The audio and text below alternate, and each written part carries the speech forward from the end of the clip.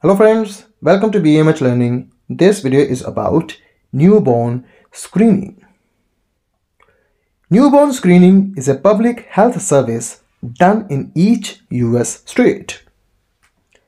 Newborn screening tests look for developmental, genetic, and metabolic disorders in the newborn baby.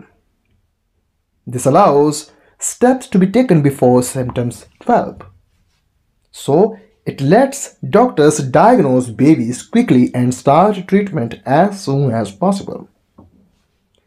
Now, which screening tests are offered?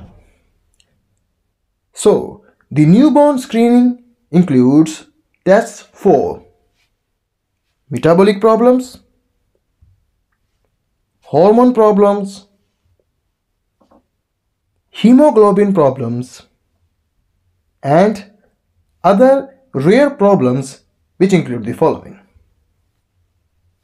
This was all. Thanks for watching.